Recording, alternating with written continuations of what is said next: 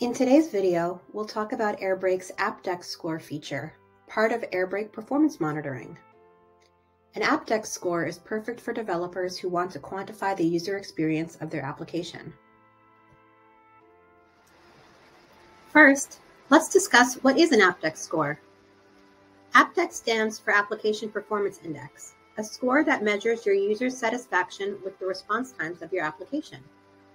An Apdex is calculated using the following formula.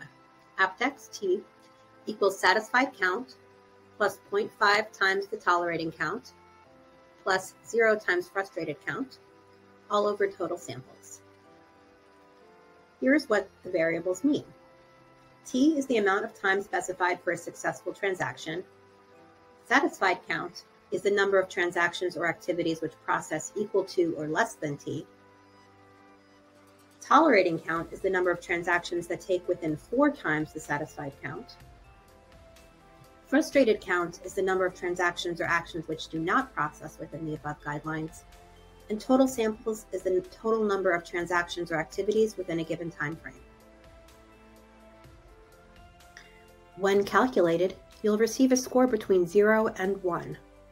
Your customers are more likely to be satisfied with your application if your score is less than or equal to T. A tolerating score is equal to 4T, or 4 times the amount of time that one would expect a process to complete. Any transaction that takes longer than 4T is considered frustrated. Essentially, the closer you are to 1, the more satisfied your users are. In this table, you can see the breakdown of this criteria. Now that you know more about what an Apdex is, let's dive into how you can use Airbrake to find your Apdex score. From the account dashboard, you can select projects, and from there, click on the Performance tab. In the upper left corner, you'll see your Apdex score. Before your Apdex score can be calculated, your project needs time to populate events. So don't worry if your score is at a 0 in the beginning. Before your app begins populating errors, take a moment to change your Apdex threshold T, the amount of time specified for a successful transaction. You can do this in one of 2 ways. The first is to click on the T within the Apdex card, which will automatically take you to the settings page.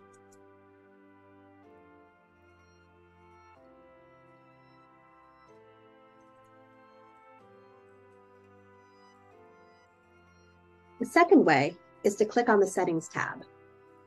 Please note that you must have permission to change the T.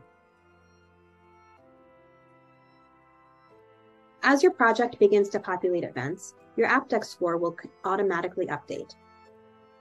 Once it does, you can further drill down into user satisfaction via the graph on the right.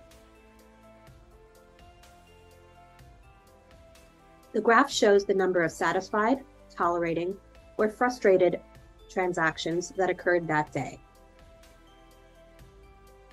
Once again, Apdex is a great way to keep track of how satisfied your users are with your application. If it begins to dip, Airbrake Performance Monitoring can help you find out which routes are frustrating your users the most. And that completes today's overview of Airbrake's Apdex Score feature. Please like and subscribe to be notified as soon as new videos are released. Deploy often, deploy fearlessly, and we'll see you in the next one.